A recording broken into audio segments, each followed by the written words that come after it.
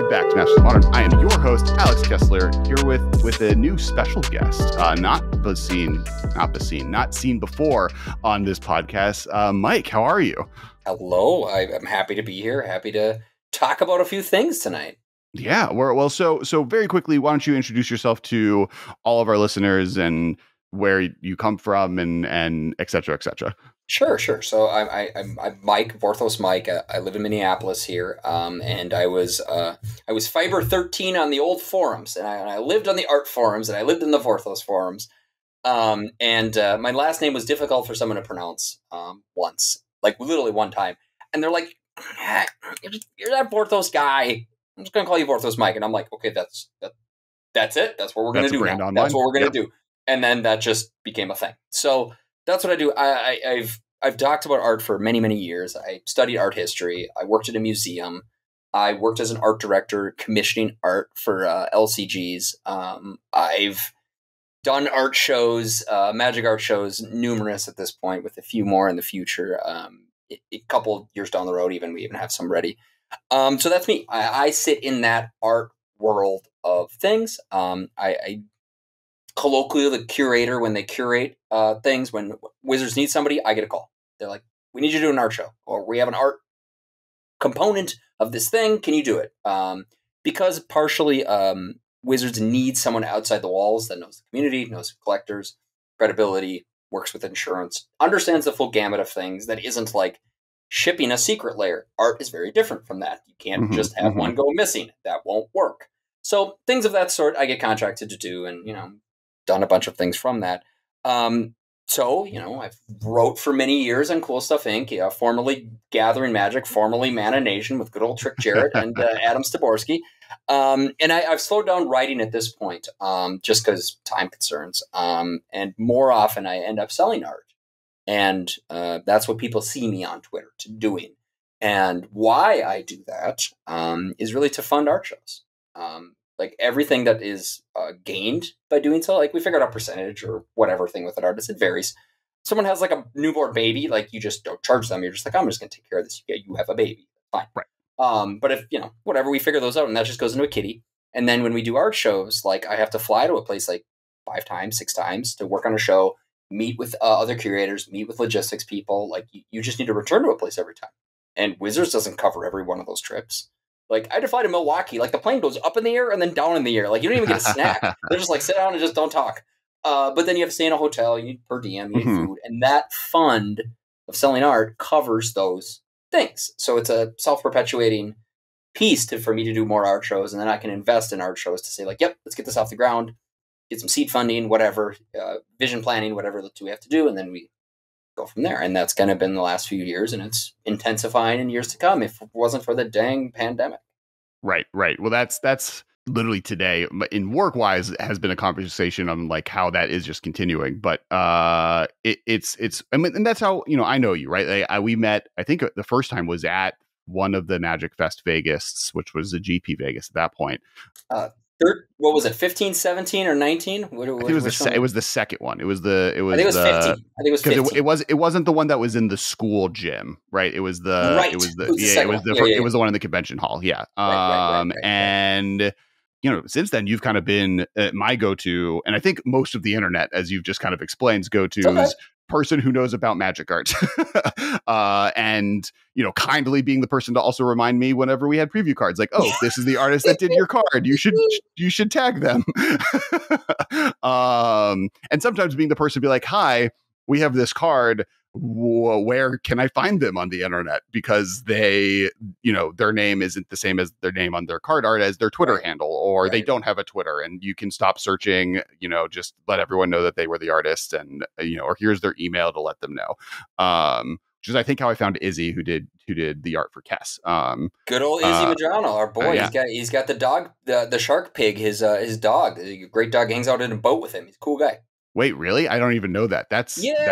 So Izzy lived on a boat for a while, like, okay, with his dog, and his dog attacked coconuts, loved biting on coconuts. The shark pig, and he did that. Like, he would work like a concept thing, whatever, and then he'd be like on a boat for the rest of the. Like, it was really, that makes me really so happy. dope, actually. He's a really cool guy. And now he's working on some of the Magic, like, unreleased stuff that's not quite ready to yet to come out. But brilliant, super interesting dude. But no, that happened a lot with, like, I can't get a hold of a person. Not all those with public. It's like, I'm going to DM you. Do you know this person? I'm like, oh, yeah. I used to commission them as an art director years ago. Yeah, here's their work email. Here's their personal email if they don't respond to that. And just connect people, because artists love hearing from you. It's just, they forget that some people are hard to get a hold of. Or they have a stupid old Gmail or an old Hotmail account on their ArtStation or on their DeviantArt, and that's what people use, and they're not checking it. Like, weird stuff like that happens all the time. Yeah. And that's from a content creation perspective, extraordinarily valuable, because there's a large library of people that make this game that are out there, and being able to know how to find them. So that's going to be a big chunk of what we're talking about, podcast listeners. We are a modern podcast, so we're going to very briefly touch upon Mike's modern experience and touch upon thoughts there. We're going to also talk about the modern bannings that happened last week, and specifically the fact that there were none, really briefly, because there were none. There's not a lot to say. And then we'll jump into stuff like Kamigawa and what's going on there. Right now, as this is being recorded, minimal previews have been posted. There's a few leaks that by the time this episode comes out probably will be out in the world. And there's conversations about that, but not about those specific cards. But we don't know what's in it. We don't know. At this point, I have no idea what's going on in the set, other than Jin-Gitaxias is around, and the internet is more attracted to him than I would have expected, knowing what that character is. He wears pants. He does. Wears pants. He has pants and feet. There is now a feet tier if you follow the D&D minis. Wasn't this part of the Patreon thing? We should. Yeah. If you join our preview of that. Yeah. Thank you, patrons, and if anyone wants to donate to the Patreon feet tier, we will send you feet pics of different Praetors as we get access to them. Just Phyrexian feet, that's the $150 tier. If they're rare, what do you want? Yeah. It's hard to find those. We have to go through a lot of work to get those images for you. But yeah, I guess brief shout outs. First off, thank you to all our patrons for making this podcast happen and putting in every week to week. There are a few updates on there. So right now, and for a while, we've been releasing the early show that comes out literally the next day. That has an extra bonus, anywhere from 10 minutes to 30 minutes of content. We today talked a lot about Nintendo and then personal art stories. So if you want to check that out, it's available for $5 tier and above. It is available at the $2 tier, but all the $2 tiers are sold out. So now it's $5 tiers and above. Because of that, we have offered a new thing to the $5 tier, though, which is you get the edited episode, the version of this that's in video form, posted on Patreon a day early. So the episode comes out on Tuesdays. You can get access to that video with all of the editing goodness and all of the work that Rick and Marshall put into making us look pretty. And you can see card art a day early on Mondays. So now at $5 you get both of those. Plus, there's a bunch of other stuff. If you check out Patreon, you get access to. So that's brand new. Those are all updates there. And then second, thank you to TCG Player. If you're going to be buying anything from TCG Player, we have an affiliate code below. If you just click on it before you do the buying part of that experience, they help us out, and we greatly appreciate it. All right, now let's talk about your modern experience. You've dabbled, you've played some modern. I played in the past. A lot of modern, man. I played it from the start when they introduced the thing, and I started in Zoo because obviously you had to play Zoo. Like one drop 3/3 in green. Yeah, I'm playing that easy. Yeah, well, hey, it's. And really, the deck, it sounds like you evolved to, or completed to. I did. I completed. You jumped ahead of me there, and I appreciate that. No, you go from Zoo, and it was too slow. That was the thing, right? Like, I was a sprinter. I did track and field. The speed aspect is what I wanted. I like that. How are you going to eat and/or talk to friends or meet artists between rounds if your deck takes too long to play? You're 100%. I'm going to play eggs? I ain't got time for that. I got time for that. I got business to do. I got things. So no, I played Infect, and I enjoyed Infect because it was the closest thing to like a thematic feel. Right, I'm Vorthos Mike. Like, I'm all about that flavor. It's the best part of the meal. It's the taste. So I want like my deck to feel that. And in fact, it was all about the fear of going off. At any moment, they could hit, boom, 8 poison counters, you're dead. And that worry of, did I counter the right thing? Yeah, am I not seeing an angle? Whatever those things are, I really enjoyed as a player because of that. Less of a mind game and more of like, this felt Phyrexian. It felt almost inevitable if there's a misstep. In fact, the mechanic is like famous for possibly never returning again in real numbers because it like the goal for it was to make people uncomfortable because it is supposed to be the Phyrexian spreading over Mirrodin, and Mark Rosewater designed it to feel something that is, and then the design team under him designed it to feel invasive with the fact that you can't remove it, whatever. And famously, they did too good of a job. They did. They really did. It is a mechanic that people love, but also people hate having been done to them. And so, yeah, that makes a lot of sense. So I played that for years and years and years, and I had original art from that deck even. And, you know, the deck's been nerfed a bunch of times, and you had to do iterations. And, you know, I wanted to get some sort of thing that new. I tried to make red-green Infect work, because turns out Blood Rush is really hard to deal with. Like, it's really hard to deal with, because you can't counter. So, like, I wanted to find something of that end, and I knew black would be the thing eventually, but there weren't enough pieces yet. And finally, you know, we see the black. Right pieces now. Of Infect that work. Yeah. Because it turns out that Crusader's real good.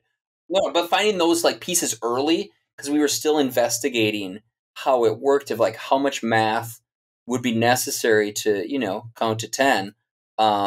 You know, scale up got real, and they're like, wow, this thing is just out of control. This is vintage playable. And it was. It won a vintage tournament, for Christ's sake. But with recent bannings, when they made Playing Engineer, then it's like, I don't know if this can work as much. And from there, you know, my friend group locally, we play a lot of Cube versus Commander. And so in Minneapolis, we have like 6 cubes and like 3 or 4 powered cubes. So when we do get together, a bunch of known associates, Saturday morning at Lodestone Games and Comics, getting coffees there, we do rotisserie cube, because you can't do that at your house. You can't do that in arena. You can't do that one-on-one. You just can't. But that experiential piece, where it's not about the magic, it's about the gathering, changed from me going modern to, I'm not going to play Friday Night Magic because we get Saturday morning cube, baby. I'm doing that. Sure.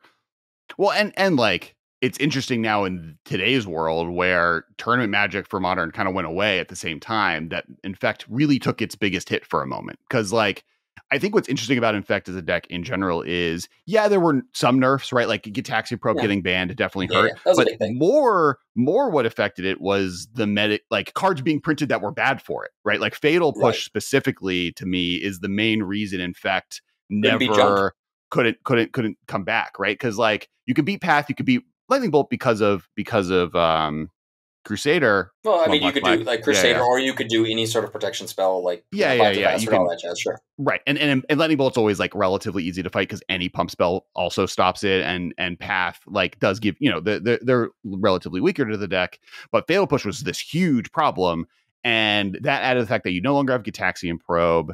And like, as you said, Plague Engineer, you know, sideboard cards just got better at fighting against those types of threats.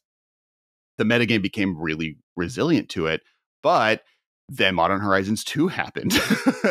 And now you live in a world where the removal spells in white and red are the 2 most played. They're just better than Fatal Flush. Fatal Flush is no longer in the format, and really Path to Exile is no longer in the format. And you're looking at Prismatic Ending, which is a sorcery speed white removal spell. And you're looking at the 1 mana red can do 6 if you have Delirium. It's showing up on screen in front of us. Right. Does 2 or 6, sure. Yeah. Like, those are the 2 real, and Lightning Bolt still, right, are like the real premier things. And those are all great for Infective Pay against. 2 of those, Infect, like, laughs in the face of. Both of the red spells, like, you can pump your way out of it or have the protection spells to protect against. And then you add the fact that Phyrexian Crusader is a card that literally bricks the most played format in the removal, and you just die to it and wins every creature combat it could ever get into. Plus, it has all the other ones. You still have the fact that you have a land that flies that has Infect, and you still have a 1/1 evasive creature with the black one, not the blue one. Yeah, it's 1/1 flying. Like 1/1 flying for 2, right? Instead of 1/1 unblockable, but like in Modern at this point, it's not like Lingering, and like Lingering Souls is no longer a playable card. No, so like, you're way more benefited than you used to be in the format, and like there's bad matchups, right? But it also like kind of laughs in the face of stuff like Lairs. Let's say it's faster. It's just way too fast for it. Right. I mean, it's literally like half a turn you miss a Lairs thing where you're like, I chose the wrong permanent or whatever, and Infect will immediately kill you. And that's the pieces that I found that when I started playing Modern, I picked up every counter possible. Right? Like I have like a straight up like a fat pack box because I only play 2 fat pack boxes. I got New Phyrexia fat pack boxes or Dark Ascension because I worked on those sets. I did names and flavor text for those. So I only use those 2. And one whole thing is just Infect. So it has like Second Guess. It has Divert. It has Merchant Scroll. It has every variation of Infect from Modern to Legacy to Vintage. And I keep it in one thing because I can alter it to metagame shifts. And when I see new cards that pop up, I just add, I just got to add a playset. Blah. And it just becomes an evergreen deck. It's just my play group doesn't play it. But were I to ever have a Modern tournament, I could just sleeve up, just bang, bang, good to go. Because there's really not a whole lot of new things in that deck that is quite expensive to change over. Sure. And it is a toolbox deck where you're like, oh, what's the metagame right? I mean, like I have the same thing with blue-white, right? Where I have just every blue-white control card in a big pile of 200 cards. And when I have to like figure out a deck, I'm like, okay, what's sideboard? What's like who's in my room with me that I can see like, that kid only plays mono green stomp. Like you can easily like figure out what you got to play just like before for that night. Yeah, absolutely. Right. Absolutely. Yeah. So I feel that, and I want to continue always having that deck. I mean, I still have I have a Paradox Vintage deck because I have the color study to Paradox, like I have it from Nils. So I have that deck to play Vintage, but I want to have 2 because I want to look at it like 30 years from now. Modern will probably still be around and have different variations, but in fact, probably will have a through line for it because it's so ubiquitous, powerful. And Vintage will have that too. So I want to have the double options for life. And that privileged. I think that's important whenever having Modern. Like I'm the same way. I have blue-white control variants, and sometimes it's just guys. Right now it's an Esper Stone Blade list, whatever. Right. And I have Jund decks always. And I've had other ones that I've like started carrying around with me. Like I've had Tron, I've had Merfolk, I've had whatever. But for whatever reason, Jund and blue-white control have always survived because they have the best. They fight against each other the most fun. Like they're both like, we have a lot of interaction and we have a lot of threats and you have to go back and forth and answer them. And I've never had a game where playing them against together, if I hand it to a friend, like, let's go, but that wasn't fun. And it wasn't a blow-up right away. Right. And like, and sometimes different decks are favored. Like Jund was worse for a while because like Fatal Push reigned on Raging Ravine's day. And then sometimes blue-white was better because it wasn't playing Fatal Push, and Raging Ravine like just got around every piece of removal and they could outvalue blue-white. And like, it's always been this really cool. I love the idea when a modern player like of being a modern player and having 2 decks that are like built to play well against each other. That's a good idea. That's a good like meta, like really like high level to hit of like, do you want to be a Modern always relevant? Build 2 decks and then fill out every variant to both of those, and you'll always have something to play. Right. You're like, you don't have to play in tournaments. You want to just play Modern. These are fun decks. Play with someone. It's why I don't like Tron necessarily, because Tron is like, there are a few decks out there that are like, and actually, I think Infect's actually a good one for doing this with, because Infect has a lot of really different variables that you can play and play differently, and you can like have done differently that last time to play towards. The problem with Tron classically for doing this with is like, it does one thing. If it does that thing against a deck that will lose to that thing, you lose. If it does that thing against a deck that will win against that thing, they lose every time. like Infect versus Tron, I've never lost to Tron before. Right. It's faster. You just like lose. It's a buy. And Jund can't beat. It is always buy. Yeah. Jund can't beat, like Jund can beat Tron if it draws all 4 of the sideboard cards it beat and like got lucky and turn 1 to X into turn 2 Tarmogoyf into turn like 3 value engine. It's possible, but yeah, it's hard. Right. Like, but like, it's not that game isn't fun either, because when Tron loses, it's not fun to play because it's just like, oh, I just attacked them and they died. That's that. Yeah. They didn't draw their right piece or whatever. So yeah, it's versus other ones. But I think that's a really cool idea. All right, let's talk about some art. I think it's art time. Unless you have anything else you want to say about Infect. As an Infect player, what's your least favorite card to see across the table from you? That across the table from me? Yeah. Any taxing effects. Okay, like Athalia. Yeah, anything of that sort. Like anything death and taxes. Even if it's like I know I can beat this deck, whatever. I just detest playing. Just because how I have to think the extra math is just irritating. To be like, oh, I gotta pay one extra. It's like playing the Ristic Study in Commander. I'm like, just stop it. I'm not gonna pay it. Leave me alone. Like, right. That piece I really, really don't love that matchup. But every other matchup is enjoyable because there might be nuance of it. But that just makes my deck more complex. It's like the early decks that made you shuffle 100 times. Mm-hmm. Like it feels like that. Where I'm like, this is just unnecessary to me. You're making me do more math. How dare you? I count to this. I count to 10. No more. No more. Not 11. 10. I have chosen a deck that removed 10 numbers from the numbers I had to count to, and you're bringing it back. How dare? All right. I'm here to talk art. Let's talk art. Yeah, let's talk art. All right. So let's. So this is relevant to Kamigawa because we're in the middle of preview season. Sure. We don't know anything, or I don't know anything about specifics on it, but we do know and this was one of the questions you kind of wanted to talk about. There were leaks, right? And every preview season there's some amount of leaks. Some are significantly worse than others. Famously, speaking of Infect, all of New Phyrexia leaked like a month early before it came out. And that happens on occasion. This one significantly less. I think the front and the back of the boxes for the 2 commander sets got revealed because someone at some store opened their box early or got it shipped earlier than they should have. And I think the Jin-Gitaxias card, there's a card out there. It's not confirmed if it's real or not. And we're not going to talk about what those cards are. If they've been previewed, this is what they were. If Marshall didn't just put their card art and the cards in front of us, then we don't know what they are yet. But you kind of wanted to talk about a little bit on like, how does, these type of leaks affect artists? Because like, I think that, and we'll get a little bit of like what preview season is like for artists in general too, but specifically let's start there. Sure. So you would assume that artists have a full schedule, right? Like we see which content creators on which day, right? You see the webpage and like, these are the content creators on the day. And then you're like, is it going to be on Twitter? Is it going to be an article, video? What's going on? You don't really know, but you know it's on this day. Artists don't get that. Like that isn't something that they all get to be like, mine is on this day. Ryan Pankos is on this day. Like they don't get that. Only until recently have art directors really given them like a heads up. Oh, by the way, your thing is going to come out on the 27th.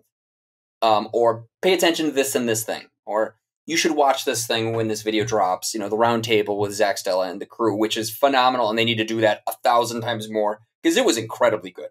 Very, very good. Like, they didn't get that in years past. Like, when someone would reach out to them to be like, hey, I know you make paintings. Can I buy your painting? They'd be like, pardon, what? What thing? What do you mean?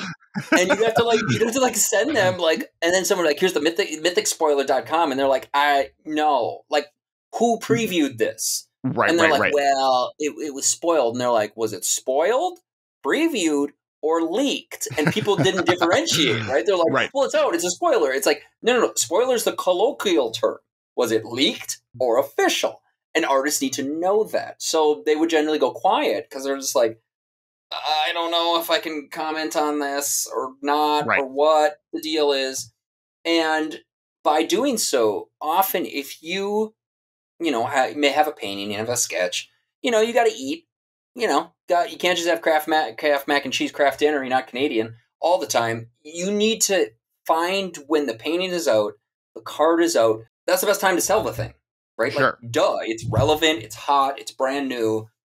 Clearly, right? Especially if it's something the 2 times are like, if it breaks a format and the moment it's previewed and people are hyped about it. That's it. That's it. Like, you don't wait 6 months after and being like, I'm going to move it now. And they're like, well, is it good? Is it not? Right. And some of those things artists have tried to time where it's like, I know this common was played in Future League because I was the concept artist on a future set and I heard people talking about it and they told me. That is so rare, though. Instead, it is literally 95% of the time, you generally know. Like, you got a dragon, you got to sell that dragon. But when there's a leak, it's this weird in-between when they're like, I can show the art because it was in a Mothership article, but there's no card, but the card leak is out.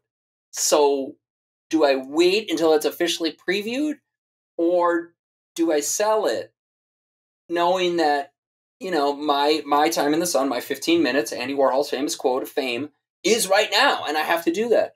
And that internal stress often just has them be like, I'm just going to wait. And then, then it's like, oh, you're one dragon. Now it becomes, there's 5 dragons now, and you're competing against all of them. So that sort of piece is an area where someone like me who works on like art shows, I have to be under NDA because, art shows in the future, museums can't turn in a month. Like they got to plan out. So you do need some info about the future to be like, all right, let's try to figure out something that's current to be in the show at the right time. Makes sense, right?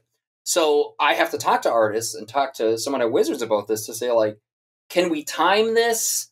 Is it a thing we can discuss? Is it not? Do we have to wait? And that dialogue with an artist I get to have, but even them, they don't get that full schedule. And especially when things change in real time, like, oh, this preview went to the wrong person. It's got this one. You have a new one now.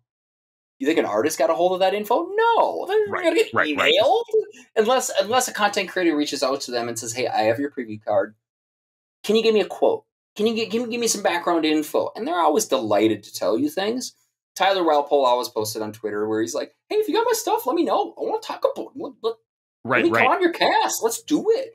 But for people that don't know that, it's just they find out randomly from like random people messaging them when it happens, or an art director like Zach Stella has been really nice and said, it's going to come out on this day. I don't know the exact hour. I think it's going to be around here, or this person will be previewing it. FYI. Reach out to them reach out to them, or they may be, more often is they may reach out to you. Don't be surprised if that happens. But those things are directly impacting like artists' like livelihood. Straight up, like leaks are literally impacts them because they have to be quiet until that happens, and then they lose their hype. And that loses sales, which loses, Kraft mac and cheese dinner for them. Right. And that is a very real ramification. And I guess that kind of leads to my next question, which is, how does that work? Like, what does the art market look like? If I were a Magic player and I have played Magic, for a long time, and decided I want to buy Magic cards, how? Or not Magic cards, Magic art, how? Like, what does that look like? Where are these artists posting that? How can we help, get out of this mac and cheese dinner? Sure. No, it's the first thing that I always encourage is that you look at what you have, right? You should be looking at what cards have a memory to you, right? Like I did a Villainous Wealth, had this one time, it went off, I won this Commander game out of left field, I wasn't supposed to, right? Like that is a core memory to you, right? That card isn't like a Planeswalker Dragon that everybody wants, right? Like everybody gonna want a Nicol Bolas, right? Duh, there's a Nicol Bolas hashtag, for Christ's sake.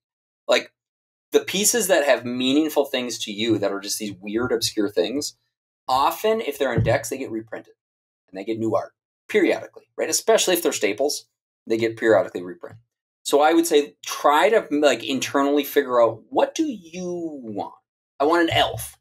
I play elf tribal all day. My name is Brian. I live in Georgia. Like I'm all elf all the time, right? Clearly, dude needs an elf, obviously. But which thing then you have to do a survey to see what do you actually want? Because instead of like, I want Llanowar elves, it's like, yeah, that's been sold a really long time. Like the original painting of Llanowar elves is long gone, clearly. But that process of what do you want is the first step. The second step is you ask people. You can ask an artist. They usually are very responsive and very friendly, especially when you're like, hey, I love your jam. Can I get your stuff? And they'll be like, yes. No, I'm a digital person. Sorry. Or I have a print store. Consider this and maybe get one. And then, you can purchase it and have a great time. But that piece of, you can reach out to an artist. And if you can't, don't. And if, reaching out to an artist hasn't worked, or you want to have a wider experience, there's a pretty big Facebook group that, yes, it's on Facebook, I'm aware, called the MTG Art Market. I'm an admin there, and it's, we have, over 10,000 people, and it's kind of the place to buy art. When there's new art that comes out, it's there. Like straight up, when you see a preview, within a day, it's going to be on the market. Almost always, without failure. I mean, sometimes it's a little bit of a delay, but usually it's like within a day, it's up there. And the speed of it is unlike any other brand. Like, there's a new Warhammer book. If there's a new Star Wars thing, like, even if it's like a Hearthstone, whatever, no one is asking them within minutes, is this for sale? That does not exist in any other brand. Magic alone has that, period. Like, I've been in other brands. No one has that other than Magic. And artists are always surprised when they're in like Secret Lair to be like, I've already had 3 messages ask me to buy this. And it's been like minutes. Why is that happening? Why is that happening, Vorthos Mike? And I'm like, oh yeah, that's Magic players. They're very quick. Like, we are accustomed to this CCG aspect of the preview season and paying attention and the aspects of it being heightened and sped up. No comparable exists for that. Like, that is an unknown concept entirely. So when people do see something that's like, I would see that new monkey. I want that new monkey. It's got dash. I think it's good. You have to be literally minutes. You can't wait a day. You can't message them and then be like, this is what I think I'm going to do, and I'm probably going to auction it in the next couple of days. Take a look at this place. This is where I'll do it. But you have to be that quick. But in order to be that, you need to take stock in what you want. I'm a commander player. You could spend money on infinite things, but not get things you actually want, or you can know what your priorities are, and then during preview season, and we'll have links to the Facebook group in the description of this episode, so you can click below to join. But be on the Facebook groups during this preview season, and when you see a card you like, jump on quickly and see if it's posted. And like, there's ways, and there's ways to, like your point earlier, not every piece of artwork, especially nowadays, is done with physical copies versus digital. For instance, Kess is not was a digital artwork, and I have a print of it. But yeah, wasn't a physical painting. But when there aren't physical, you have the option of print often, especially with cards that are more popular. And then that there's a library of different ways to kind of jump on board. But that wrinkle is where that's when it gets complicated, guys. Where it's like, I can't get the painting. It's digital final. Okay, I can't get one. Hold up. What if I told you there's other options? Dun, dun, dun. So, for example, say you're a commander player. So one thing is, I have a couple commander decks, and I really particular on which art piece I want, right? Like, each one, like, I want this artist, not that artist, because we had beers one time at Spectrum Live, and, we missed an award ceremony, and we got beers instead. That was Wayne Reynolds and me, so, Wayne's my boy. So obviously I'm going to get Wayne art when I can get a Wayne art option. Well, one piece is, say you're playing commander, monocolor, you got 5 mana open, and you need to figure out a way to draw cards off other people's card draws. What are you going to play? There's only one artifact that's going to get you a card all the time, and they got to pay 1, and they're not going to do it, right? Problem is, Karl Kopinski, our boy, made the final digital. So when people ask, hey, I want to buy this, he's like, oh, it's a digital. They're like, oh, then okay. And then the conversation stops. However, smart people will then ask, hey, Karl, do you have a pencil sketch? And he's like, oh, yeah, I did a pencil, and then I scanned it, and then I finished it digitally. But no one asked him about that. So that is where the wrinkle comes in of asking an artist and then checking the art market. This never made it online. And I'm like, oh, I kind of have like a pencil like wall in my house where I like kind of have in like early works. And it was just an email to say, hey, Karl, I know this is a digital final. That's aware. Do you have a pencil sketch? Do you have a color study? Do you have anything else? Do you have anything on a napkin that you made that had an idea and then you kept that? And sometimes the answer is yes. And that's showing 2 things. This painting sold. It's kind of an important land in Commander. A lot of people play it. And I saw the original sold. I'm like, ooh, that's really expensive. But then I'm like, oh, maybe he's got other stuff. And I called him up and he's like, oh yeah, I've got a color study. Would you be interested? And I'm like, heck yeah. Wasn't that expensive either. So those sort of pieces that are not thousands of dollars. Sure, it might be a couple $100, might be a little more than that, but maybe you do a payment plan. Maybe you pay half now and half in a month. Maybe you sell a couple cards to get some. Like, that's the piece where it gets complicated, but you have to know what you want, and then you really seek out that thing. And that's the piece of where, like, someone reaches out to me on Twitter and like, hey, I'm looking into getting this and this. You got any advice in that or people? And I'm like, oh yeah, I hear this. I've heard of this. You should ask them about this. But if they say this, ask them about if they have anything else. And they often do. And especially for those, it's in like a drawer in their house. And they're like, oh, sure, I'll sell that. I'd love to get fancy cheese for a month. Sounds awesome. Right.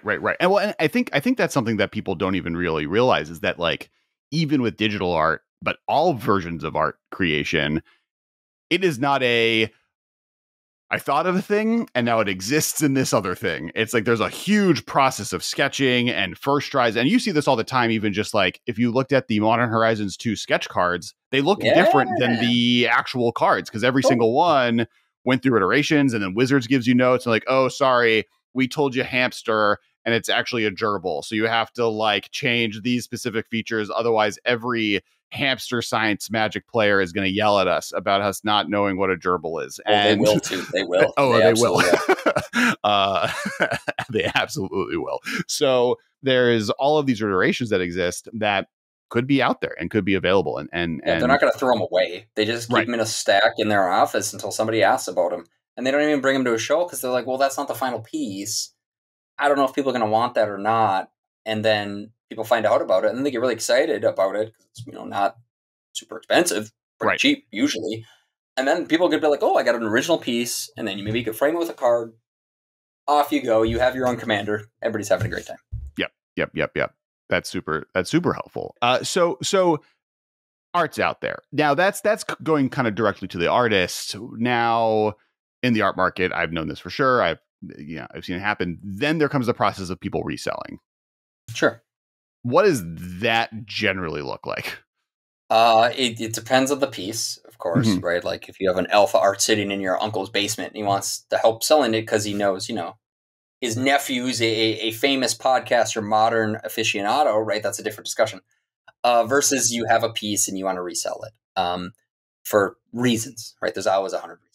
Right. The biggest thing about that is that there has to be a time elapsed, right? Like you can't pick up a piece or pick something up quietly and then flip it, if you will, especially if it's public. Because people are like, well, this was just on sale. How could this appreciate so quick? Like you just bought this. It ain't gonna work. But there are some things that can help that, like any good marketing, placement, promotion, price, and product that you have to go into consideration. You can't just post an auction. You need to pre-promote it. You need to let people know what's coming. And then you need to take good photos of it. Otherwise, you get potato pics and it ain't going to work. What is this, Reddit? Like, people aren't going to want that.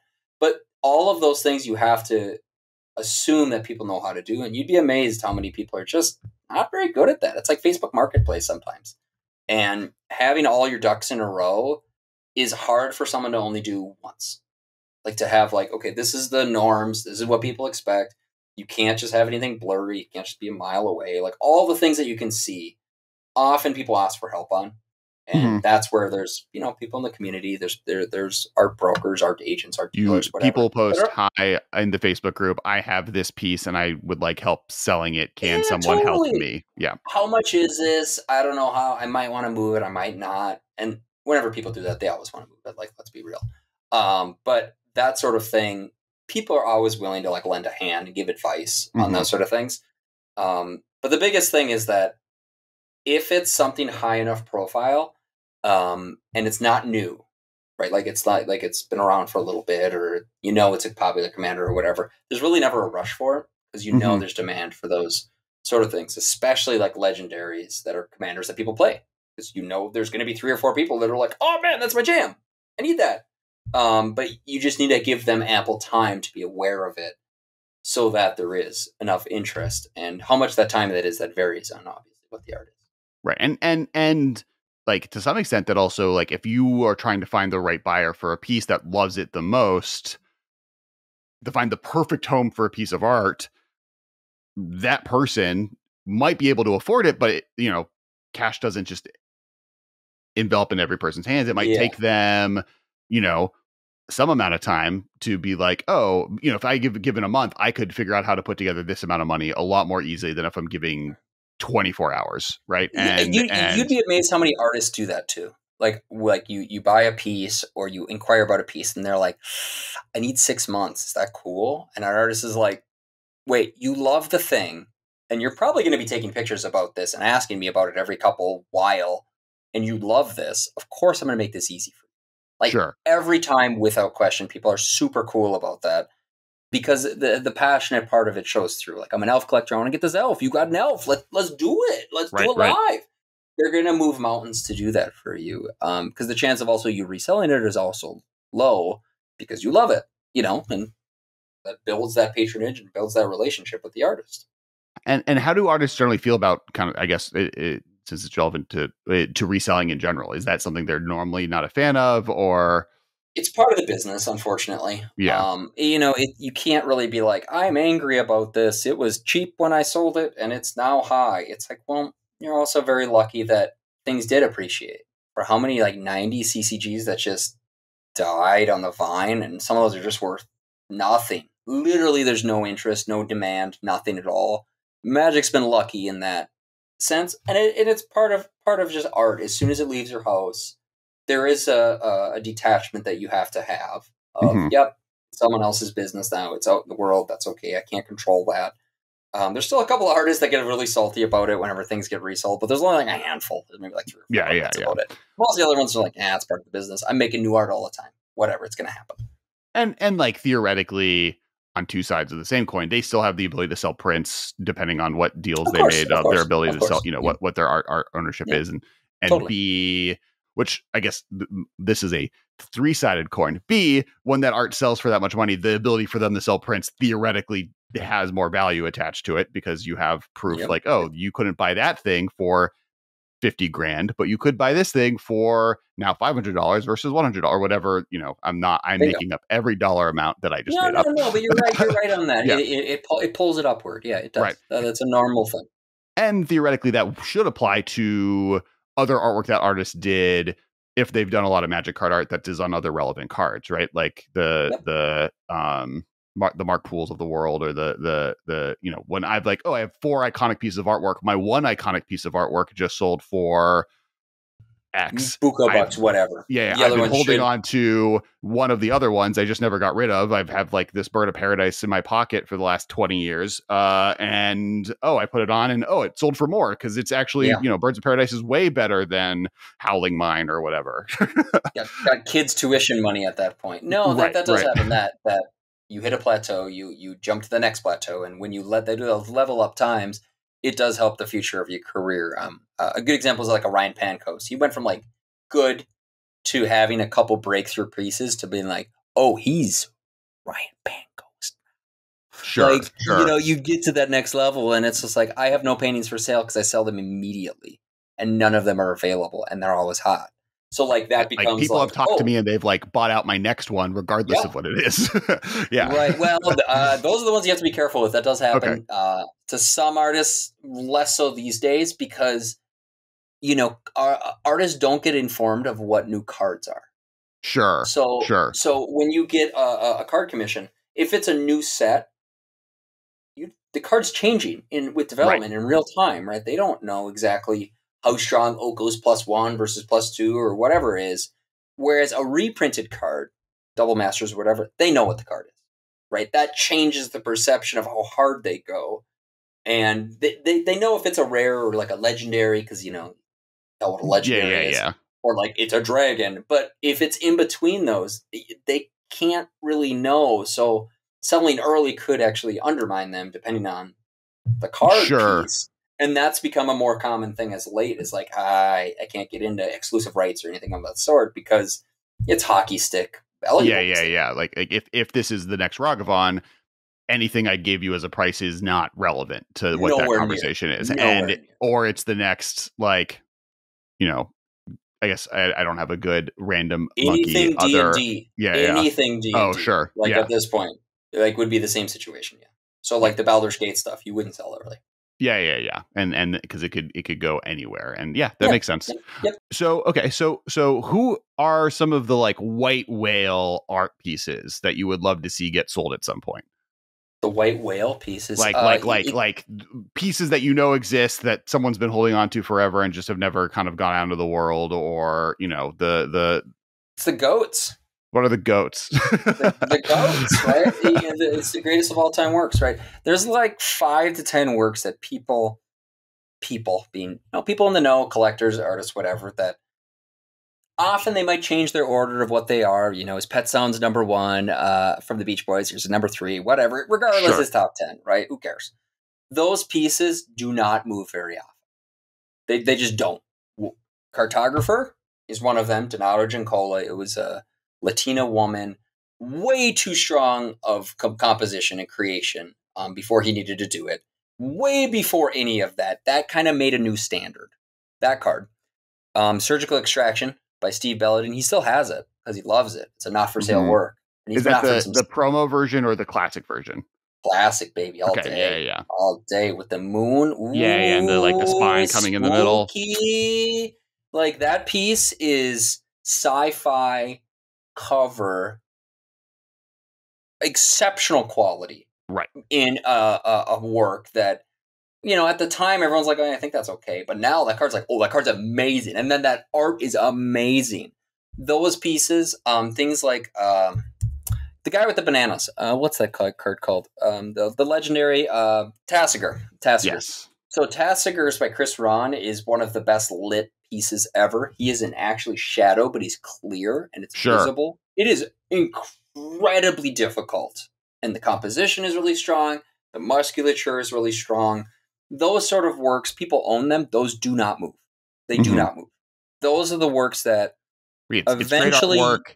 It's a top-tier commander. It's a modern staple. It's a iconic character from the story. And he's a meme. It has all of the things. Yeah. It has all the things. Those are the pieces that eventually, when a museum starts collecting works, which there's 2 that are going to be, again, doing this, those are the pieces that you want in a museum. Those are the pieces you want preserved for life because they can put them out at any time, and then there's story behind them. There's a didactic that's like, all right, here's just the meme didactic. Here's one on the card playability and why it's relevant. Here's the technical quality one and why it shows this illustration now gets elevated into the fine art term, imaginative realism, which this is what this art is called. It's not fantasy sci-fi. It's imaginative realism because realism is a type of art. Imaginative gets the hyper-specific art term for it. And those are the pieces that I want people to see. Because when you see them up close, it's magical. You get transported like a child. You're 12 years old. You're going to your first art museum. And at that art museum, you see one piece that you're like, man, that thing's really cool. That's a really cool thing. I remember that for life because I was a little kid and I thought that was really new. I got told not to touch anything, to stop talking. But I saw an artwork that made me feel. And those works, when you see them without context, without a card, and it's big, you get that feel and that connection from it. And those couple works are the ones that eventually I want to see again. I just want to see up close myself. Sure. But there's like there's a level of like not agelessness, but like there's history behind them, right? You like see it in the artwork itself where it's like, oh, there's more to not Silumgar. There's more to Tasigur. It's like the same letters too. There's more to Tasigur. Not just like in story or in artwork conversation, but the stories that I've told as a Magic player and me playing. Not only do I relate to this artwork from all the perspectives of its relevance to the story of the game or what it means as a character, but I also, as a character in my life, have played tournaments with him in my decks and won them or lost them because I messed it up or I've been tuning my CDH or high competitive or casual version of my Tasigur list since I'm going to say 2014, and I'm going to be wrong on when that set came out. 2016. It's like the first 3 year of this podcast. And not to mention like, and then add the layer of like Delve is also one of the most broken mechanics of all time. So like, you're not wrong.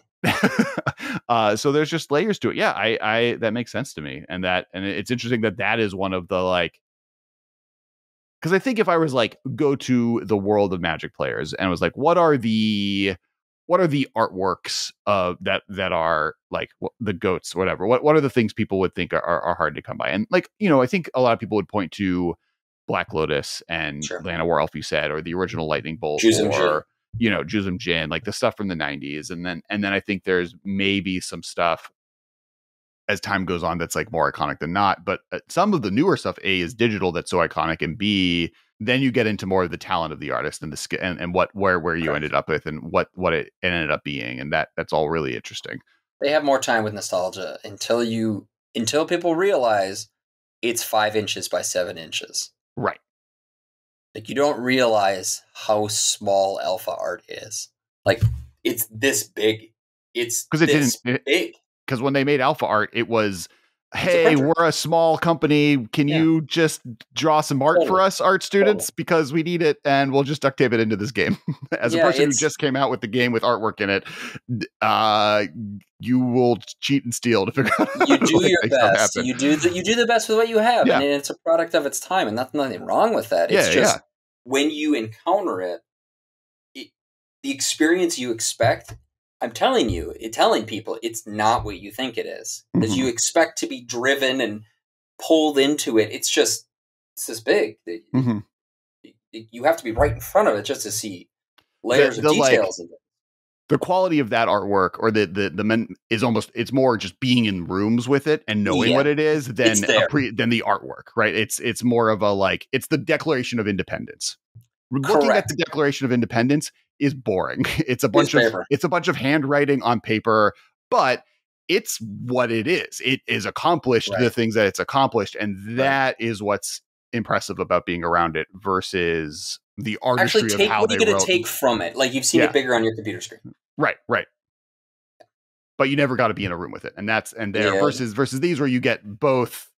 You get to be in a room with something that you couldn't be with that is historic, and with newer cards, a lot of times you get more. But the amount of times I've cast Black Lotus in my life, one of them was with one of the cubes you just mentioned, and there's maybe 4 or 5, 6 other times, versus Tassiger, where I've spent an entire weekend just casting that guy, trying to kill my opponents with it. For real though, that experiential things are when I make art shows, I try to have a little of both.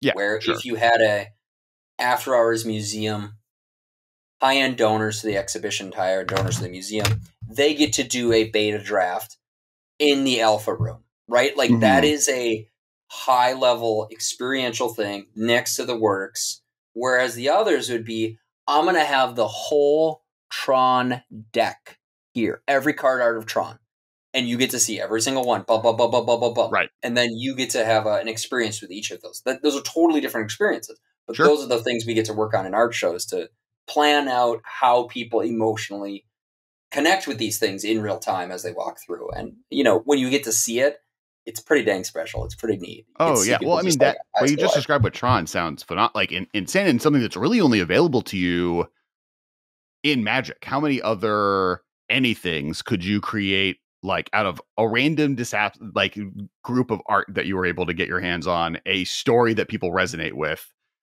From not thousands of artists, I guess exactly, whatever 60 divided by 4 is. a lot.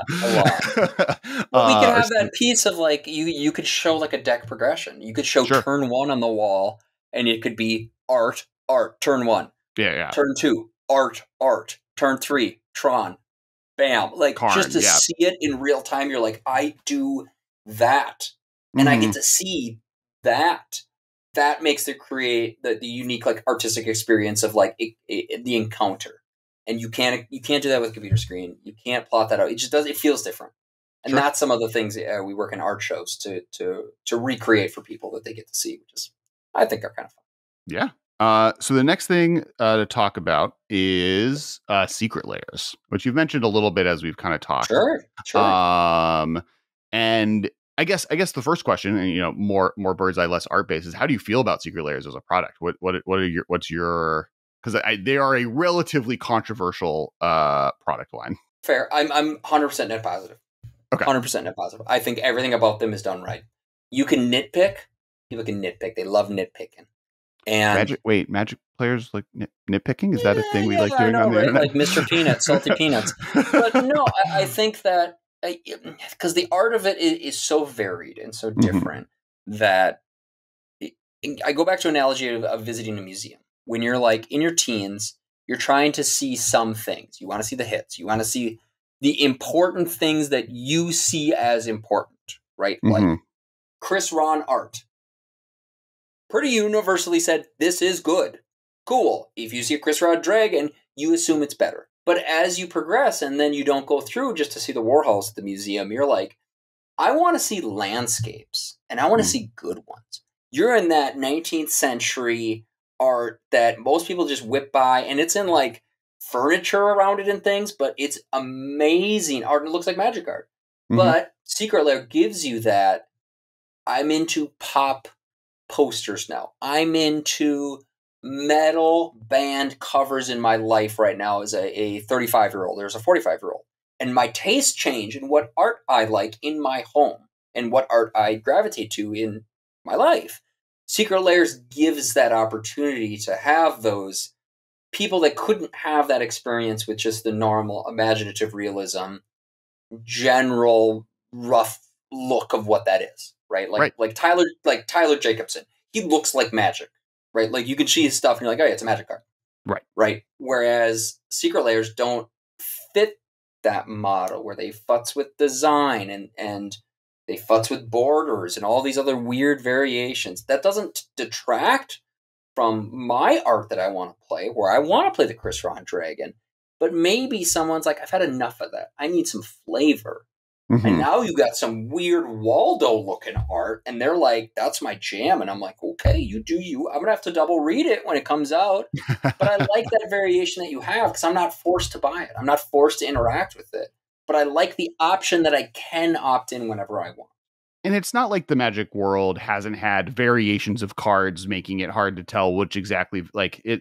The text list cryptic command existed for my entire history of playing Magic. San Diego Comic-Con turns out made cards that were all black. Right. And you can't read them. I love them because I waited in line to get them. When I hate them, they're very cool and they're illegible. And so like from that perspective, I agree. I think that Magic has always been about customization. Like that is the lifeblood of this game more than maybe any other feature of the game. And these are just giving more tools to players to be able to customize their cards in ways that they think are neat. It's Fallen Empires. I'm sorry. It's Fallen Empires. Not, you don't like that High Tide? Fine. Don't play that High Tide then. Play the different High Tide that you'd like. It's fine. That doesn't hurt me none. No big deal. All right. So, and then I guess like in its effect to artists, and we mentioned this a little bit before, it feels like Secret Lairs are a wide cast net benefit to artists, both on the side that like there's the obvious answer where you get the artist series Secret Lair where one artist does every single one, and that's great. But you also get the reprint equity sale part of it where like the cards that are in Secret Lairs are all good. They're not like 100% that, but it's like 95% are good. And the 5% are not, that aren't like good cards are iconic for other reasons. Right. And so you, by doing a Secret Lair, have a significant amount more assurances on, oh, this card is going to be on a popular card that people already resonate with. What are, I don't know if you can talk about this, but like, how do artists relate to Secret Lair? Are they trying to get it? Is that like now like the thing they're trying to do? Is it more something they're requested of? What is the relationship to it? Sure. So I'll have to be very careful on how I phrase this. There are more artist Secret Lairs than you think. Okay. That are being worked on, produced, whatever. Sure. Okay. Like, right? There's more than you think. They're not Secret Lairs. Yeah. There's not secret Lairs that have already been released. That no, they don't have like a peel off thing though. That would be sweet. That would be sweet. No, you don't peel off nothing. No, it's a thing that artists get invited to do them, right? Sure. Like you have to get invited to do a Secret Lair, and there's also things that some artists should be given that free reign to play.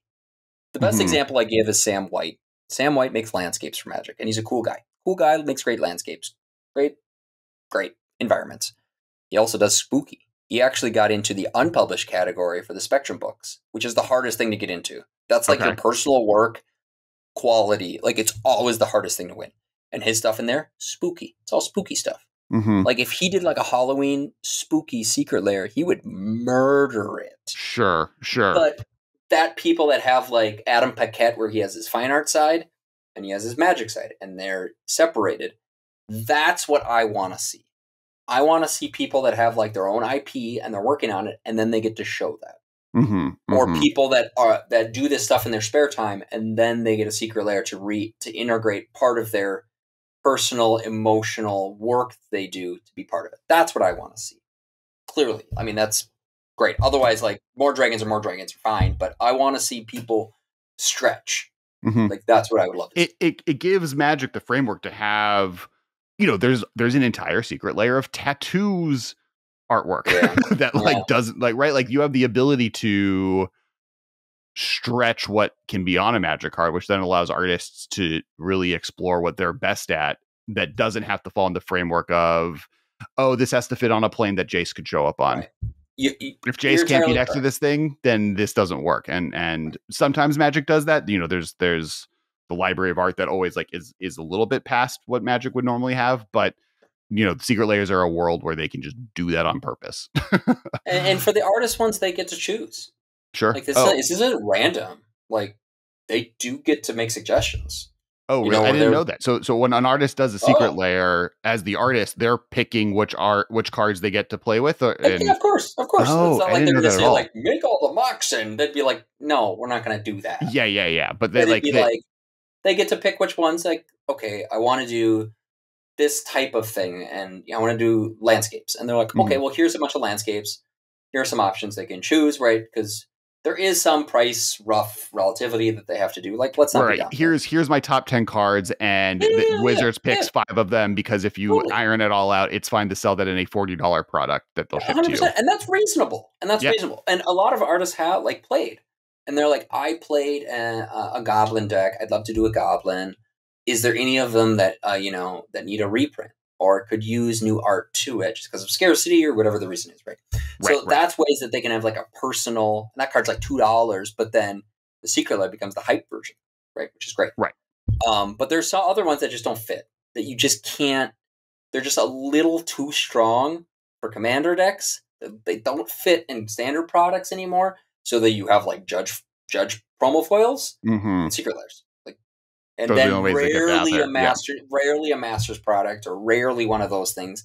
If it's just high power level, like a sword or something. But other ones like Tarnished Citadel. Like I was just talking about this the other day. Like the land is really good and it's very playable, and it's only been printed once, and it's stupid expensive. That's a perfect card that could fit into a secret layer. So it's like, oh yeah, this could fit in 100 different places. That'd be really neat. Right. That's things that they could bring up, and if an artist knows those things, they can suggest them over the top. And if they don't know, they give some parameters, and then they work with them to get those things in there. And like secret layers are also benefited from the fact that they don't have the commander product problem, where commander products can't have cards over a certain price, otherwise retail no longer functions, because because they're in an assortment, and you can't, when they get delivered to a store, it comes with the full assortment, and there's no way to order them outside of that assortment. So if you have a True Name Nemesis, or like if they try to printing Imperial Seal in a commander deck, that deck will sell out, and then the other 5 will just sit on the shelf forever. And so secret layers with Judge Pro, those are like the 2 best ways to be like, oh, I'm printing to demand in some ways. 100%. And then there is like people on the teams that are pretty aware of that some cards need to be reprinted. Like, you just got to yell at Gavin to reprint Repercussion. Like that card should be reprinted. Like, we are going to get a foil Felwar Stone within the next year and a half, because honestly, I've seen Gavin get yelled at about it every day. But that's perfect. Like that would be that's good. That's why he's there. Layer. Yes, I would get that one. Who wouldn't get that one? Everyone gets that one. But finding those pieces where it's like, how do you work with an artist on that? Because I'm privy to things there that sometimes I get asked. They're like, hey, I got one. I got like 3 good ideas. I got 3 good ideas locked in. I got 2 other ideas. Do you know any card that needs to need a reprint, or people want new art for it for reasons that we can't get into or won't get into? But like, it just needs an update for whatever thing. Or it's like a new border and people want an old border, something of the sort. Like those are the suggestions I love talking with artists, to say like City of Brass is super cool and it's played forever. But how could that be made new again? Because none of them, you can reprint it. Should it be old border, new border? How does the art look? That could be different. Could you make it contemporary? Like, that is a really interesting secret layer question for the artist series, or outside artists that they want to get out there. But no, I'm 100% a fanboy of them. I've got a bunch of them. I love everything about them. No product's perfect. None of this is. Oh, yeah. Those are pretty universally seen by artists and art collectors as these are a good thing. And that kind of gets to the next question before we get into, there's two things. One is, a way of supporting artists has been for all of Magic history, go to a Grand Prix, buy their stuff. Yeah, pretty much. Get them to sign cards, buy artist prints, whatever. Now that we're in a world of, I live in this box, the 2020 lifestyle. What are some of the best ways to support artists outside of those shows? Retweet them, you dum-dums. You got to retweet them. I'm not even kidding. No one, when they post stuff, you love their jam, don't like it. Retweet it. Don't Facebook upvote it. Don't like it or upvote it. Share it. Straight up share it. They need to know. It's amazing how lonely we are because of the pandemic. Artists, they've been at home all the time in their studio. It's double from them. They don't get to go outside and see anybody. So those things, that's number one. Always, always, always. When they ask for a thing, when they're working on a thing, just share their stuff. Just do it. From there, check out their artist stores when they have those things. See what they got going on for Valentine's Day. I'm working on some Valentine's Day sales right now. Straight up. Cheaper sketches, things of that sort to get a loved one that's I can't buy him another booster box. That's silly. Mm-hmm. Okay, we'll get him an art. Things of that sort. And when they pop up, pitch it and get a signed card. What the heck? And from that point of view, the art that they're doing around Valentine's, if you like a Magic artist, if you have a card, if you like Tassiger, that artist has done other artwork or does other artwork that has nothing to do with Magic. And it's not like those don't resonate together. I will look for every Izzy piece I see because he did Kess. And obviously I associate with that card. So, there's that world exists for you to be able to kind of help support them or them. Right.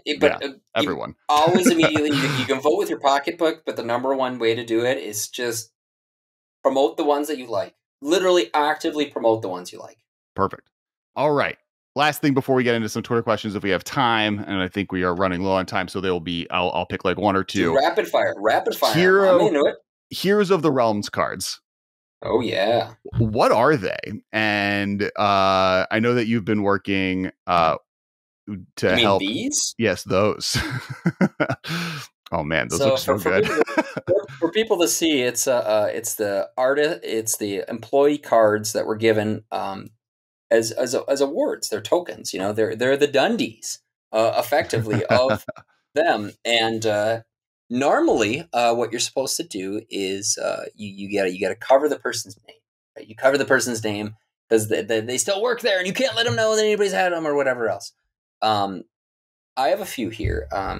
So I've been working with a Robert Schuster, who's a former Wizards employee, and I always told Robert he's at Microsoft or not Bungie, right? He's at Bungie, working on Destiny, doing great stuff. And he's guy.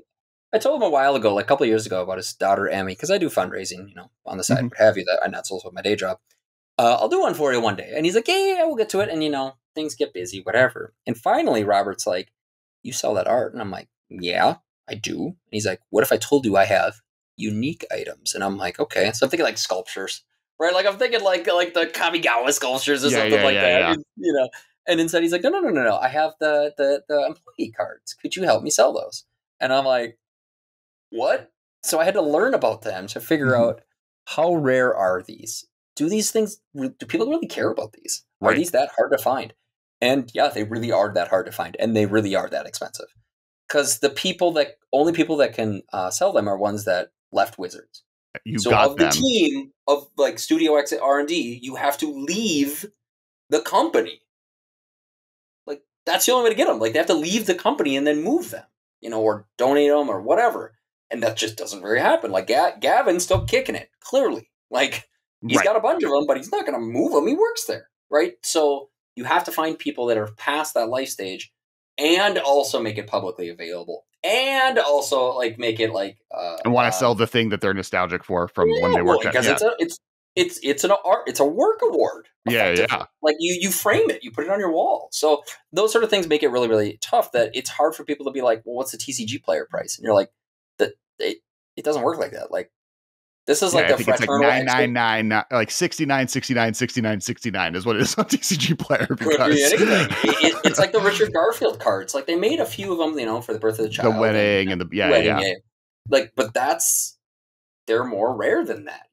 So finding people that have them often are secretive, and the ones that do, haven't graded them. With CGC, those folks are really the only one. They've really carved out their play of like misprints and weird stuff of that sort. And they were super good about it. They were super nice. I had to like pick these up from Robert ourselves though, because you can't ship them. Because what do you do if it goes missing? What do you do? Yeah, right. It's got your name on it.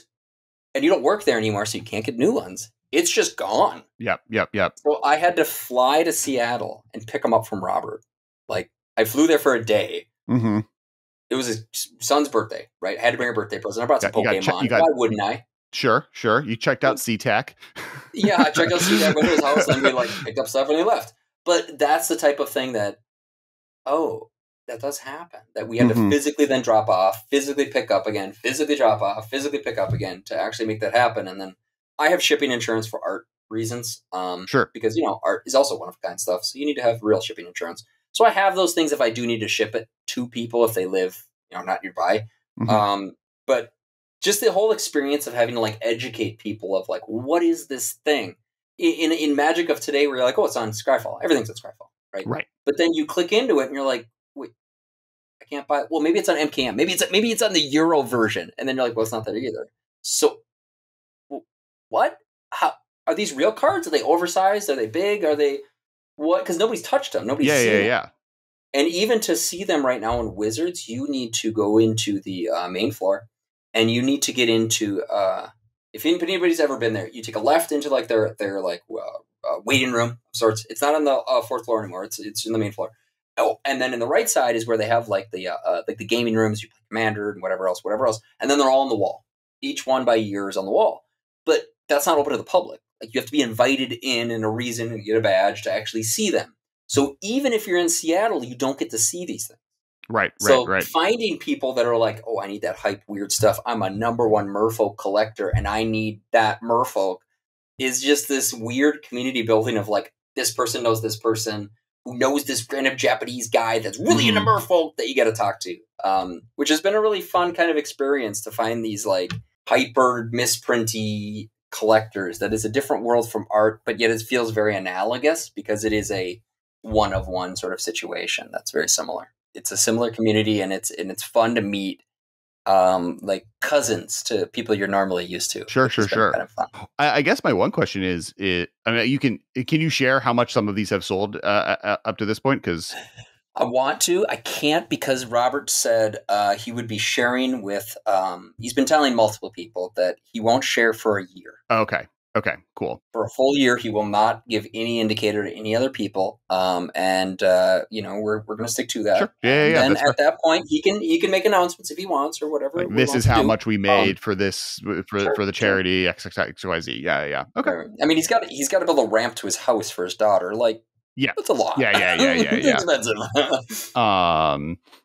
Awesome. No, they're all really cool. And for people who don't know, you can look these up. They're often also like, I think one of them that was really popular is this one can make any other card into a partner commander when you play with it. And they're all like uncardy with themes in the sense that they play outside of the rules of Magic. So they're not like cards you could like, they're all built to be cards that you really couldn't play in a game of Magic, kind of like the holiday cards that they send out every year as well. Yeah. They're really cool. Okay, now I'm gonna ask some Twitter questions. We're gonna get questions from the internet. Now, some of the questions we did ask already at Bibliovore Orcish Librarian provided some of the questions, as did Proxy Guy who provided some of the secret layer stuff we talked about already, but they were like things I wanted to talk about versus random one-off thing. So the first one, this is from Sam at Ristic Studies. A recurring rhetorical question you ask in your analysis is, how much reality do you want in your fantasy art? And Sam is wondering, how much do you want in your fantasy art? He's asking this. He's putting a big old Uno reverse card on you. That's Magic Man Sam. I'd assume there is only one Magic Man Sam. What I'd say is that my reality is pretty comfortable, right? Like married, we own a home, and we're millennials. Like we're doing okay. And my idea is, I think to the Wild West of cowboys, that there were a lot of black cowboys. This idea that it was John Wayne, white guys, big hat, is not really the reality. Sure. But we've created the reality of what it looks like from movies. As a Los Angeles person, you'd pick this up. And instead, I want to show my fantasy is that it's not like 15th century Europe, white privileged knights. Instead, there are black soldiers with white soldiers. There are knights that are women, because the Middle Ages, of course, just weren't that progressive, obviously for reasons. So I look at my fantasy in that. Well, and arguably they were more progressive than their depictions have been for the last 100 years of fantasy literature, true. Right? Like, because there was also true. Middle Ages Europe was not a monolith of whatever. There was people from all of the, but yes, continue. Like, so finding those pieces, like I don't need to have, specifics, because I do like how the planes change and shift and visually alter in that piece of whether there's too much technology, not enough technology, and everywhere in between. To have that example is like this battle wheelchair being a major character and not just a one-off goblin planeswalker. None of this is real anyway. So let's just make the coolest thing possible and try to have as many different options of our own reality depicted there in different planes we visit. And hopefully we cover enough things that aren't just carbon copies of our current contemporary life, right? Like I also detest of, let's just take this culture and just copy paste. It's in Magic now. Like very much that British boarding school into like the wizarding world. Like I get it, but it's like, yep, that already exists. I already know that. Like I want to see something I haven't seen and things I haven't known yet. And visually, I want to see those pieces. And Magic's able to do that very simply, of just asking for it rather than assuming people will naturally do it. Next question. This is from Nathan Weber, at Nathan J. Weber. Thoughts on favorite artists' artwork from Alpha and why, ignoring which are most prolific. So you don't fair. Yeah. What is your favorite Alpha Beta artwork that has nothing to do with like the fact that this was the most tournament played card of all time? Sure. It's a product of its time, so you have to take it in context there. I do think there's things there that endured really well, that hold up really well. I think a lot of Mark Tadin's early work really stands out as unique and fresh at the time, but continues to look fresh. I think a great example is some of his, like, how he does piping. And I say piping that like how it like winds around, whether it's like rib cages or like how Mana Vault like looks and feels.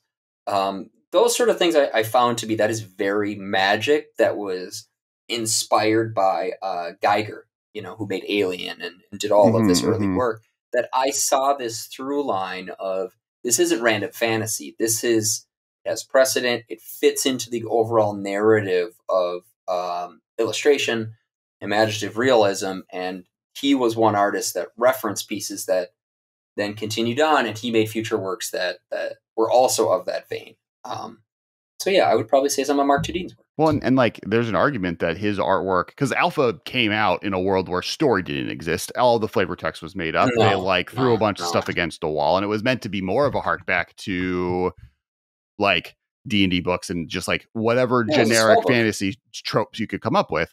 But the Mark Tadin work definitely is like what influenced and created the entire vibe of Phyrexia, right? Like that look is something, and him pulling from Alien is also, what take those references, and that grew out of those, as you said earlier, 4x6 little pieces of artwork. Right. And you can see some of that in like the Chaos Orb head, which he worked into like Lord Magnus, right? Like that's the continuation of it. And he returned to that in like Delph's Cone, in how the piece is in, to Delph's Cube, to even the Abomination. Like these things are continued in that he showed them very early, and then when given time, when given room to really expand, he then elaborated on those pieces to make it feel Magic, instead of some of the Alliance's works, he made Wooden Sphere. And then that idea of what the Wooden Sphere like texturing looked like became Mark Tedin. And then that became a staple of what Magic looked like to help the early visual designs. And then he worked in-house, really nailing down what Phyrexian was, which he and Chippy and Dave Alsop made the Phyrexian God book, which they made it was like a concept book, where it was just Phyrexian ideas. And it was a book. It's never been released. It's never been made public, but they made this thing. And it was just idea of how the Phyrexians did creatures and how they impacted different ways and the eyes and how they look. So you could see him early on trying to find some of those angles. Good old Mark. Do you know why that hasn't been released in any way? Like published in any form? Or just... I do know. Okay. I do know. One went missing. One grew legs is the term. Okay. Growing legs. Yeah. Just escaped. There was a they were behind bars. Another story, but it escapes. And the third an artist still has it. So there hasn't really been, that sort of like archival thing. They don't have an archivist there like Blizzard does. Blizzard has like a person that collects. They're literally like a librarian. Sure. Well, they're an archivist on this. They're like, hey, cosplayer, we want that thing. And they're like, what? They're like, yeah, it's going to be accessioned into our permanent collection. And they're like, okay. Oh, like things of that sort. Like Magic doesn't have that person yet. They're called the Black Library people in Warhammer. Magic will have that person. That person will exist in time. It's just, going to be a little while yet. Sure. But once that happens, they would go through archival materials like this because they're concept art, not final published art. Sure. So it's not always like perfected or smooth and ready to be seen by the public. Right. It's from an era that like I would buy that book. That's a book. Like I've not bought a lot of the Magic art books, more just because they're not art books. And I have a library of shelf space that is already taken up by tchotchkes that I own. We already talked in the pre-show. We talked about how little room I have on my walls. Bookshelves are more hard to get onto. But that would be one that because that has a history to it that is also something that's like influenced so much. That is sad that is not out there. If I'm working on it, Kess. Yeah, we'll let's check back in a few years. If the book that has legs is a podcast fan, let's get that on somewhere. Next, then, and I believe this is the final question, and this will be from Kyle at Mr. Kai Guy. Which dog card is your favorite, and which piece of dog art in the game is your favorite? Can also include hounds. I would also say you could include wolves if you would like. No, I'm not gonna do that. No. Probably one that I got to preview a dog, and I got a cut up piece of a oversized card, and that's the Dog Snail Engine. That's my favorite dog card. I have the piece of it when they cut them up. I just thought that was fun because it's just so ridiculous. I just love that little nugget. It sits in my office. Piece of dog art would be Day of Destiny. You got to look that one up. I'm looking both of these. Dog Snail Engine? Dog Snail Engine. Everybody's going to know what Dog Snail Engine. That's on card all day. That's the easy one. The Day of Destiny, because of the foreshadow. Because of the plant. So this is it's an easy card, whatever. Your legendaries get a pump. Who cares? Sure. Well, they put a dog in there. Oh, I see. That means legendary dogs are going to get +2/+2. Give me those legendary dogs. Where they at? Well, Turns out we have one, right? We got a couple of them now. Yeah. We got Isamaru the good boy, and then we got a couple more. But it was a nice thing to see that there's going to be a dog legendary, and obviously Isamaru was there at the time. But now that you could build decks on it, if you ever include a color, like you got to put that in for your dog, because then your dog is pumped. And it's really good artwork. It looks great. Yeah. That's cool. It's super cool. Yeah. All right. So those are all the things I have in my outline. Is there anything else you want to talk about before we kind of do the wrap up?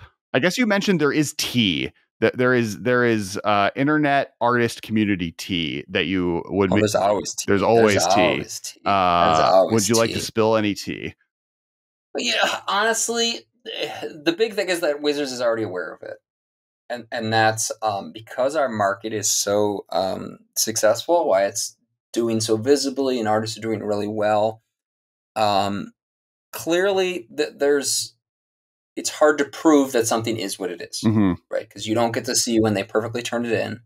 you don't get to know this was the final painting or this was the final sketch. Like you don't know that.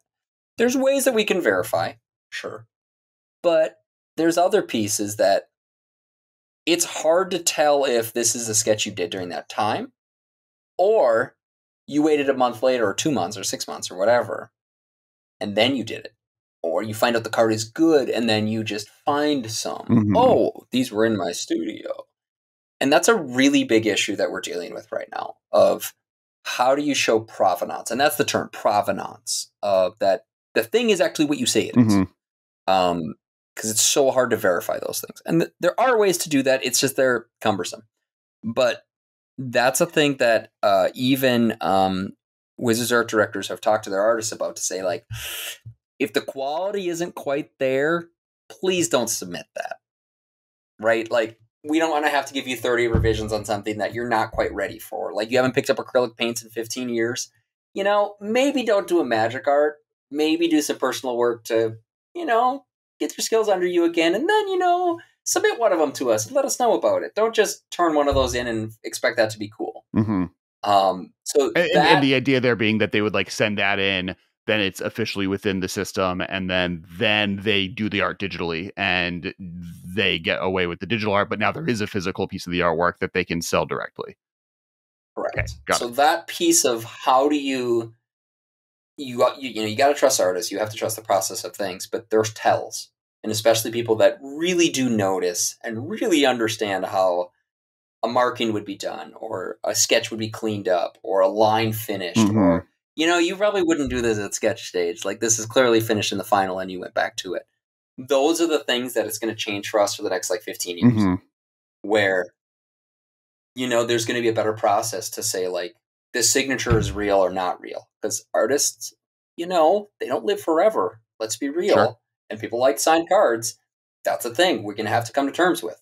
And same thing with their art to say, like, did they actually make this piece? Or, oh, they were a digital person this whole time. Oh, they had all these pencil sketches they didn't tell anybody about. How do we prove that?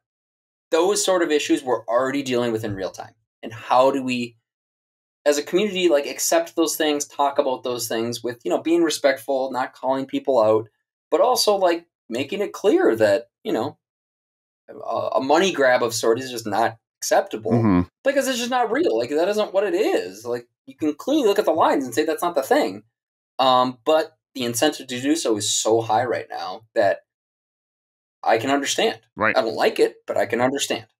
Well, yeah, I mean, as you mentioned before, there's a reason financially.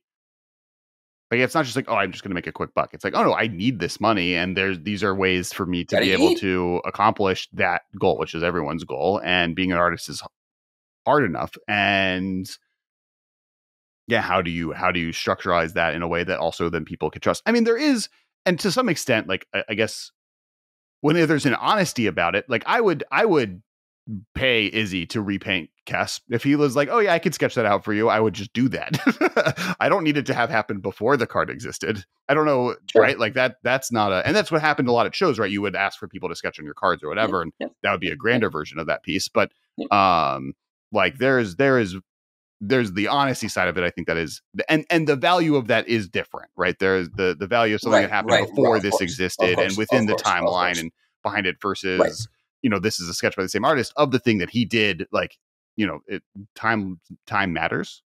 No, it does. Yeah. No, but that piece of, like, this commander came out and we found out it was good after the fact. Can I get a unique print, a 1 of 1? Can you paint over, like, a piece? Can you paint the face and then I'll frame, like, a 5x7 face of it, whatever. Right. Like, those things are totally, that's not what we're talking about. Yeah. But those things are also accepted and encouraged. Right.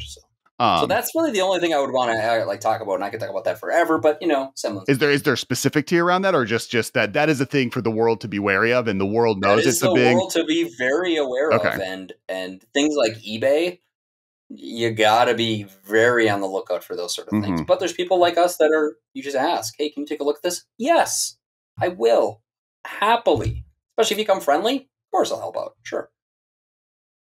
And you can, and as a wrap up, where can people find you on the internet? And thank you so much for joining. Sure. Yeah, you can find me on the MTG Art Market on Facebook. I'm very easy to find there. Otherwise on Twitter at Vorthos Mike, and literally you can type in MTG Art Mike space, and I will show up every single time. And talk art and share your favorite works, and we get to compare notes of what's your favorite dragon or what have you. I love talking about art because it brings joy. And I love sharing that with you. And I can attest that if someone was like, Alex, I need you to put down your like top 25 must follows in the Magic community on Twitter, you would be high on that list or on that list. Easy. Well, thank you. Beyond the fact that great guy, fun to interact with on the internet, never harassing anyone or yelling at them. The pot, like, you are the expert on this subject matter. This is a world that coming to you, from a knowledge perspective, same way that, Mark Rosewater and Gavin are also on those lists. And I mean, if all the art directors were on Twitter, that'd be great, but they're not.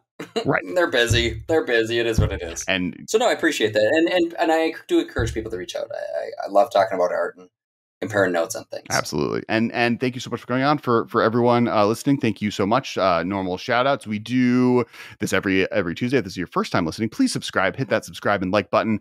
I guess we didn't. Well, we'll figure that out later. I've like slowed down on trivia. Let me know. The trivia question for today is, let me know if you missed trivia, because I've forgot it for the last 3 episodes, and comment below with trivia, what you would want if you want that to come back as a feature. And then I'll know if you listened past the goodbye part of the episode. Also, make sure to check out the Patreon. As we said, we're now doing modern streams every Sunday at 2 p.m. on my Twitch at Kess Wiley with Ben. Ben's hosting those, and then I'm hosting our Commander streams every Monday night. And I will be back next Monday. I had to take 2 weeks off playing some Commander. There is somewhere a VOD, I think, on this YouTube of Vorthos Mike and Ristic Study Sam playing Commander on that stream that exists. And I played the Reaper King, and there's a lot of conversations about pumpkin art. If you want to hear that is there as well. And once again, Mike, thank you so much for joining. Thanks, Kess. Happy to be here anytime. All right, thanks everyone. We'll talk to you all next week. This has been a production of Time Traveler Media, sending podcasts into the future.